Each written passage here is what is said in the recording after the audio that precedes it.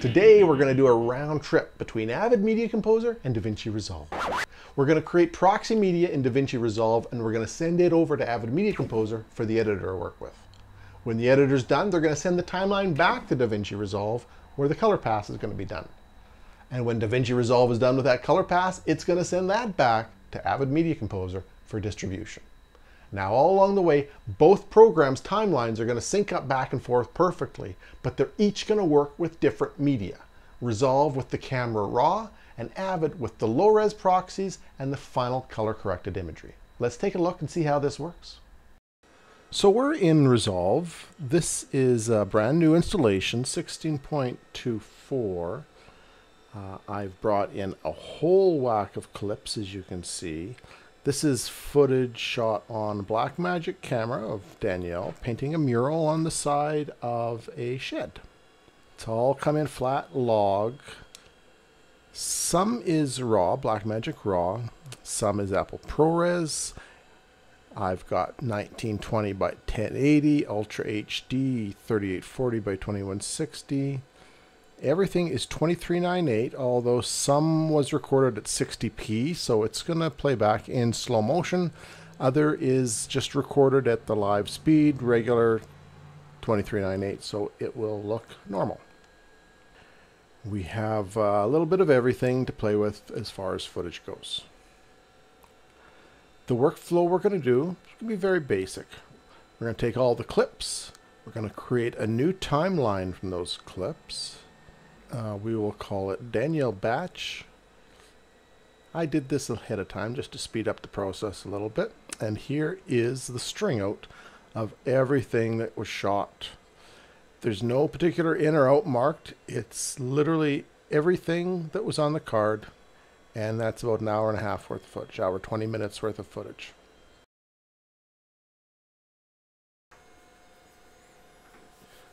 Okay, the next thing we're going to do, just to make it a little easier on the editor's eyes, we're going to just put a very quick and dirty color pass on this.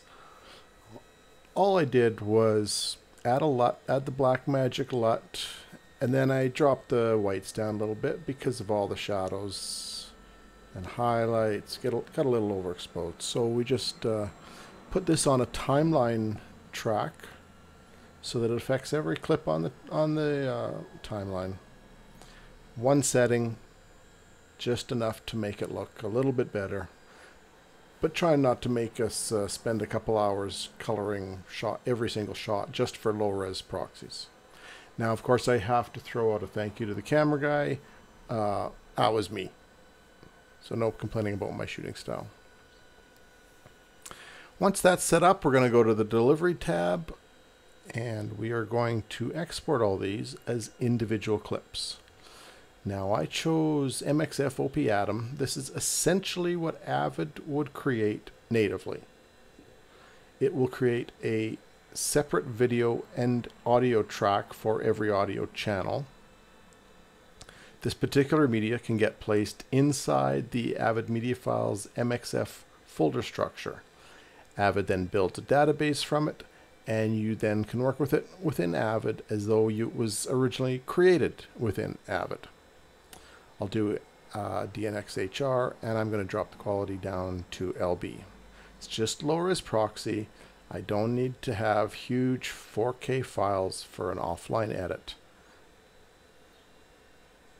Let's go look down on the advanced settings page. I always make sure I'm set to either video or full. I don't leave it on auto. I don't need a timecode burn, and we're going to make sure flat pass is turned off because we've added our quick and dirty little color correction to help the editor out here. We will export the audio. There's nothing particular on the audio. Maybe some music that Danielle was listening to, but we'll leave it turned on. We need to be individual clips, not a single clip. A single clip would do the entire timeline as one big file. We want every one of these to be spit out as an individual clip with its original file name, so individual clips will do that.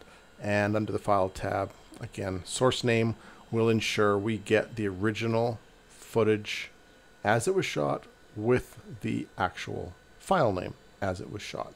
We're just converting it to a more friendly codec for Avid. I'm going to leave unique file names turned off right now because that's not necessarily at this stage, but we will come back to that later. Everything else looks good, so we're going to send this to a folder. We're going to make a custom folder inside our Avid Media Files MXF folder structure that Avid is used to working with. And we're going to name the folder Danielle Painting Low Res for now. And before we hit the render button in Resolve, let's make sure that assist using real names from the source clip file name is turned on and use timecode embedded in the source clip is turned on. If these are not turned on, our proxies will not work properly in this workflow. And we are going to export that media. Once it is done, we will come back. Okay, so that has finished outputting. It took about 15 to 20 minutes. We're done in Resolve now, so let's just save the project and quit Resolve, and we're going to jump over to Avid. Now inside Avid, I have created a 1920 by 1080 project. I have opened a bin. I have named that bin Danielle Painting Low Res. So now, how do we get that media from Resolve into Avid? Now, all that media was put into the folder Avid Media Files MXF Danielle Painting Low Res. Now, this is OP Atom, so you get one video and a separate audio track for every audio track that was on the source file we were working with. So again, this is typically how Avid would make media. So the idea is we now want to get Avid to read this as media that it had originally made. The problem we have, Avid doesn't know what's inside this folder because there's no Avid database in this folder. So in order to get Avid to create the database, we have to name this folder something that Avid can associate with and then do its scan and its index and create a database for. For most of you, that'll just be a number. Number 1, number 2, number 3. You probably already have a number 1 folder in this area. So maybe you want to name this number 2 or number 3 or 22 or 76, blah, blah, it doesn't matter. As long as it's just numbers, no letters, Avid will be able to scan the directory and create a database inside it for everything that's within that folder. My system is a little different, as you can see. That's not going to work for me. I'm on a shared storage setup. So for me, my naming convention is a little different for my media folders. So unless you're on a shared storage system, you will just use a number. For me, I use the name of my box, and then a period, and then a number. Then I can click on Avid, and now it is indexing that folder, creating the database. I like to keep my folders clean, so once that database is done, I'm going to rename it back to Danielle Painting Low Res. That'll help me with cleanup later. I don't need to exit Avid to rename that folder. Avid's not going to crash. Avid now knows what is in this folder. And down the bottom here, we can see it has created a database in that folder. I just have to get the information from this database into this bin. So we can either import it, old-fashioned, file import, work our way to the folder that has the database we want to read, MXF, Danielle Painting Low Res, right down the bottom, select that and tell it to open up that database. That will bring all those clips into this bin. And there they are. Everything's here, everything plays, but there's a more, another quicker way of doing it. Not maybe quicker, but a little easier, I think, because the Finder window or the Explorer window is open. We can actually just drag the database into that bin. So a little less clicking. All the media is there.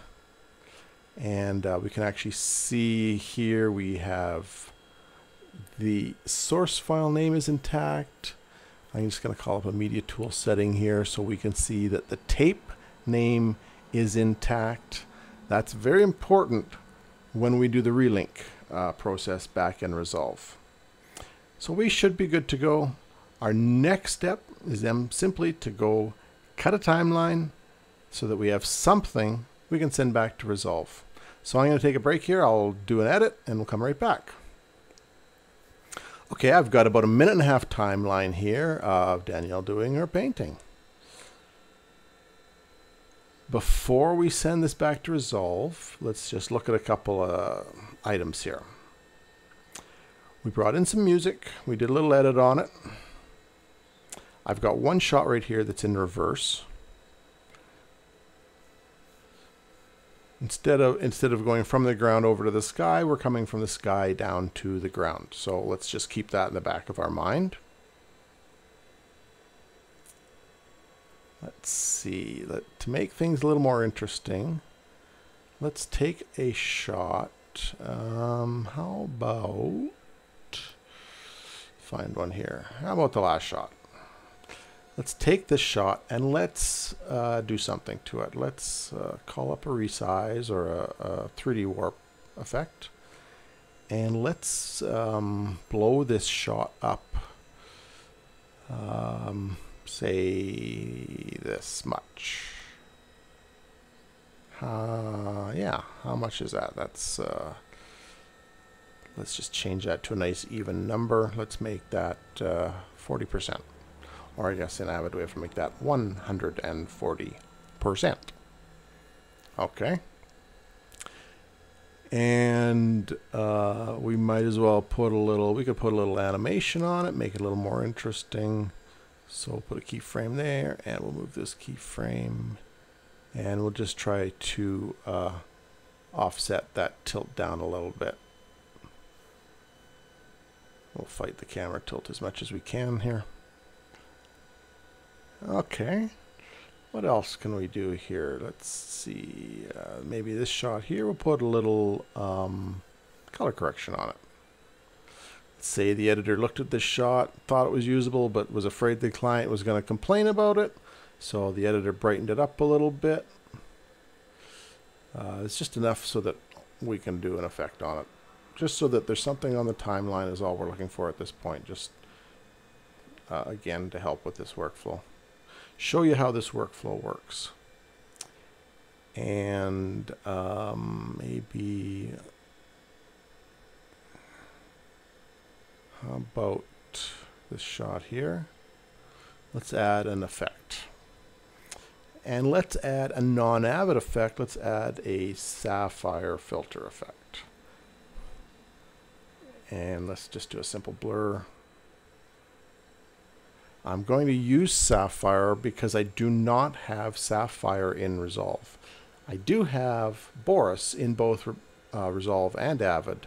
Sapphire is only an Avid, so I want an effect, again, for the purpose of what I'm trying to show you. I want an effect that is not in Resolve. So we put a little blur on this shot, and we can tidy it up a little bit, maybe have it do a little rack in. So we'll do a keyframe and bring it down to 0. Make it look like the fantastic cameraman was racking as he was moving here. Good enough.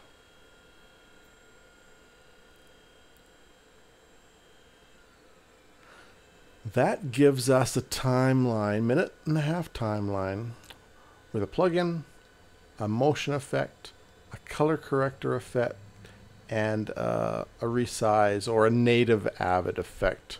Pretty standard fare for what an editor might give you back as a colorist, or what you as a colorist might use. So now we're going to send this back to Resolve for color. So first thing we want to do, you always want to send out a reference movie with a timecode burn on that movie.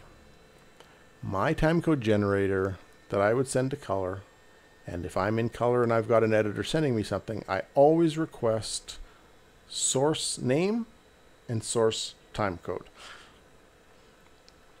I've put the record time up in the top right corner there, but I really am more concerned with the source name and the source time code. If the colorist has trouble with a shot not matching up, this is the best way for them to see what it should be. They can then look at their timeline to see what they have, and hopefully through this information they can track down the replacement shot. I'm also, once this is all said and done, goes into Resolve, we'll use the audio off this reference movie in Resolve. In case I have like 20 tracks of audio, I don't want to have to deal with that either. So just export this as an H.264. Nothing particularly special about it. And now we have to make a list. Can't take it into Resolve without a list. So we're going to make an AAF. I have a preset for it, and it's a very basic preset. There's nothing terribly hard about it. We're going to use marks and selected tracks, so it is dependent on what's selected here and with my ins and outs. We're going to do both audio and video. I don't need the audio, but there are some circumstances with lists and file types and frame rates where it might insist that I have audio turned on.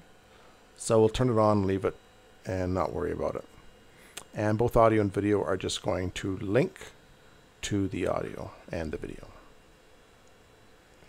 And we'll save that as a list. When we make that list, let me just bring this bin over so you can see what we got here. It automatically creates a exported copy of the timeline. So it duplicates the timeline, puts the name exported at the end of it. By loading up this timeline, I can actually see exactly what the list has, or exactly what the colorist should get in their list. Other than that, this timeline can be deleted very quickly. But this is a great way to double check that what we see here is what the colorist is going to see. If we're missing a video track here that we think should be in here, then we know our settings are not correct. But once we're happy with what we've got, we could actually just delete this exported timeline. It's not going to do us any more good.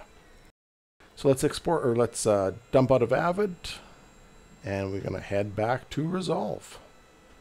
Okay, so we're about halfway there, and I was looking at my watch and I was saying, wow, this is really long. I didn't think that it would take this long to explain this. What I think I might do is I might end it right here, and we're going to do a part 2 where we do the second half of all this. So we're going to send it back to Resolve and then back to Avid. So come back and take a look at part 2. Thanks for watching.